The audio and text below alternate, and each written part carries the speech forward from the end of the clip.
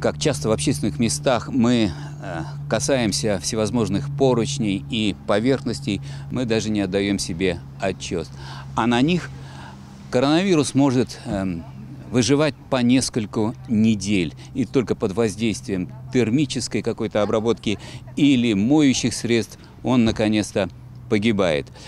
Каждое утро мы выходим в наши подъезды, и каждое утро мы подвергаемся такой опасности. Но чтобы свести ее к минимуму, каждый день наши подъезды проходят специальную обработку. Обычный подъезд – это место встреч с соседями, начало рабочего дня и многое другое. И это место должно быть самым надежным. Ежедневная обработка подъездов – рекомендация для исполнения всеми управляющими компаниями. Вот я смотрю, здесь началась такая реакция, да? Это таблетка… Хлорсодержащий препарат, который используется для санобработки подъездов многоквартирных домов, используется одна таблетка на 5 литров воды. Есть инструкция Роспотребнадзора, по которой мы следуем. Мы используем именно те препараты, которые соответствуют инструкции, и, соответственно, пропорция идет препарата на воду.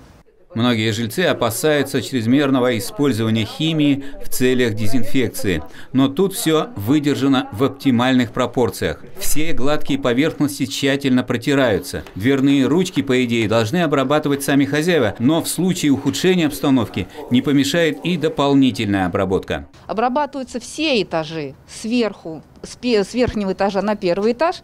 Это лестничные марши, это перила. Это подоконники, обязательно почтовые ящики, входная группа с кнопками домофона и тамбурные двери. Обработка проводится строго по графику с обязательной фиксацией всех операций. Это могут проконтролировать сами жильцы подъезда. К слову, такая обработка должна проходить в каждом подъезде ежедневно. А если этого не происходит, нужно обратиться в управляющую компанию. Сергей Берзин, Константин Химичев, Первый, Мытищинский.